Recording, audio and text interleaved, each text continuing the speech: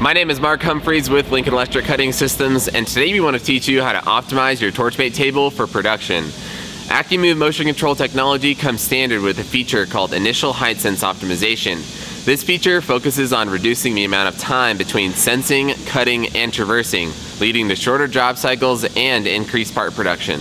This feature stems from a highly accurate method of sensing called ohmic sensing, which uses an electrical connection to determine the exact location of the material. Initial Height Sense Optimization then pairs this sensing technology with an advanced height control algorithm that is based on both the thickness of your material and the distance between pierces. You can access this feature along with other height control settings at the top of the Job Setup menu in Visual Machine Designer. From left to right, we're going to explain what each of these settings mean. Ohmic sensing can be turned on or off. The only reason why you would turn ohmic sensing off would be because of the material's inability to complete an electrical circuit. We suggest doing this with powder-coated metals or if the material that you've ordered has a protective PVC coating.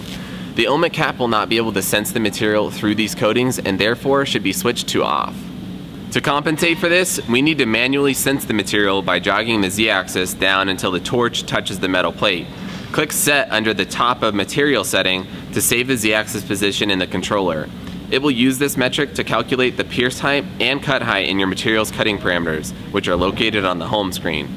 The retract mode will be configured one of two ways, either full or partial. If it's in full, it means that the torch will retract to the top of the Z-axis limit upon completion of the cut before moving to the next pierce. If it's set to partial, you'll need to manually set the traverse height of the torch. This can be done through the adjacent setting called Partial Retract Position. This setting programs the controller to raise the torch to a safe traverse height between cuts. Simply toggle the Z-axis up to a safe height for the plasma torch and click Set. It will log that Z-axis height as the transfer height. You can assess your cutting situation for the risk of tip-ups and set your partial retract height accordingly. Generally speaking, the bigger the parts are, the less likely they are to tip up. The next two settings, material thickness and IHS, go hand in hand. If IHS is set to always, it means that the controller will activate an ohmic sense before every pierce. If it is set to optimal, it means that the controller will use an algorithm based on material thickness and likelihood of material warpage to optimize the job with as few touch-offs as possible. Simply program the thickness of material that you're cutting under the Material Thickness tab, switch IHS to optimal, and then press OK.